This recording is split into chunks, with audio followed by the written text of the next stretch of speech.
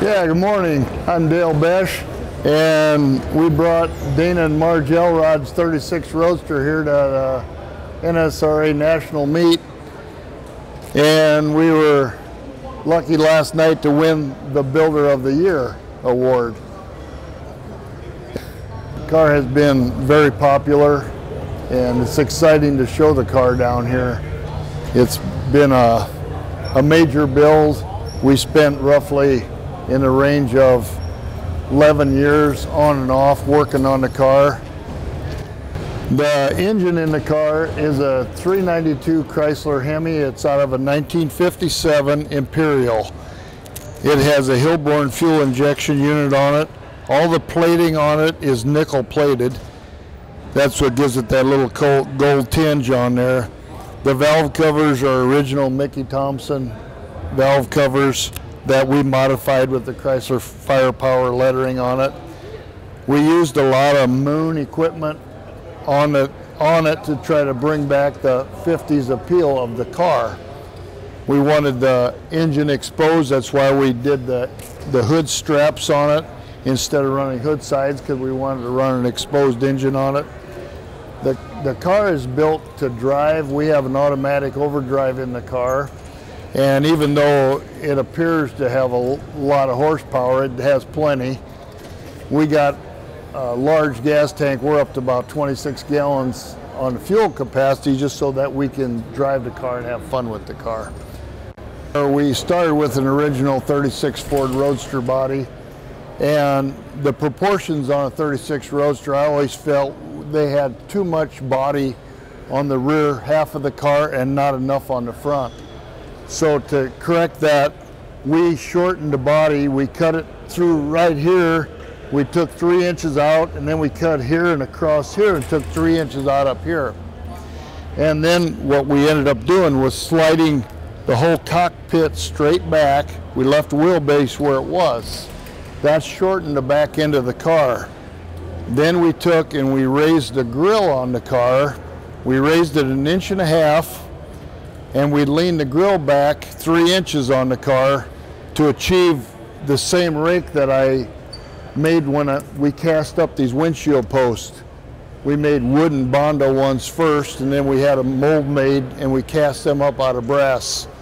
But that way we could get a longer front end on the car with the shorter back end, and the fenders, the wheelbase still stayed the same.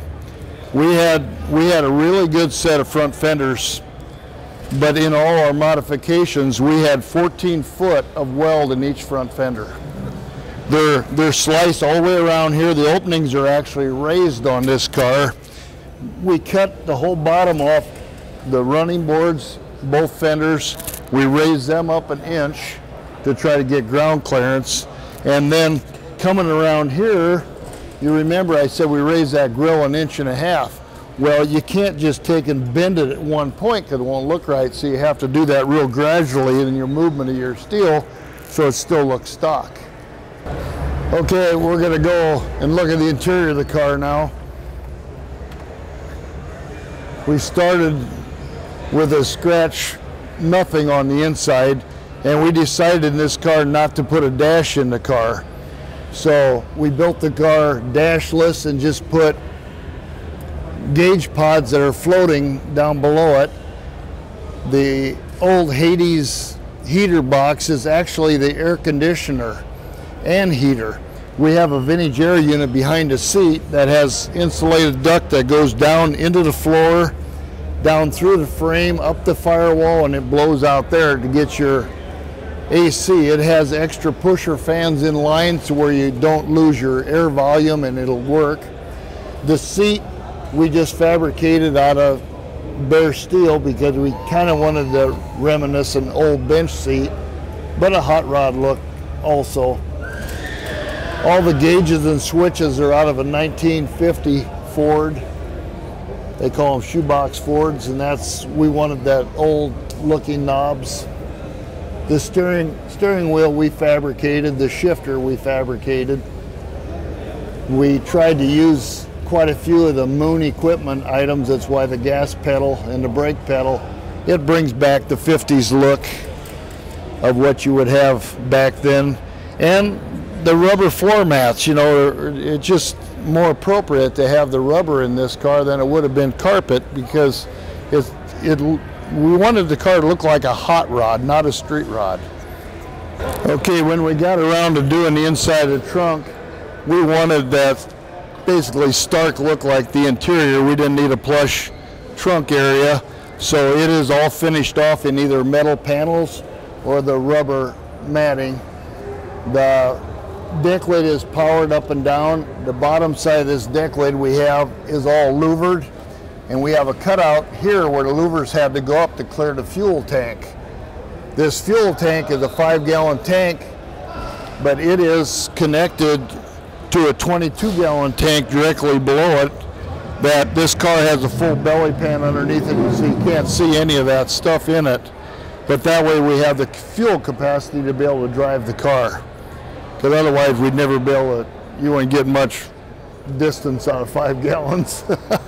I don't imagine the motor's going to be too efficient on fuel. We started showing this car in January when we took it to the Grand National Roadster show in Pomona, California, which we were one of the finalists for the America's Most Beautiful Roadster there.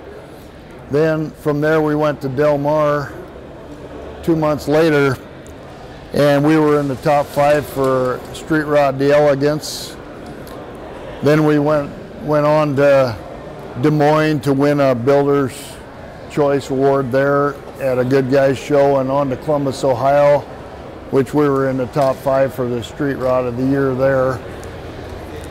From here we're going to the SEMA show. The car is going to be on display in Exalta's booth. We have Exalta finish paint on it. It'll be on display there, and after that Dana plans on driving the car. He actually sold his tow vehicle and his trailer, and he is definitely going to drive the car and have fun with it. And so hopefully next year you'll see this car here, but it's going to be out there in the lineup. And it's fun. Dana and Marge definitely will enjoy the car. And I'll even get mine out probably then again and be able to drive with them.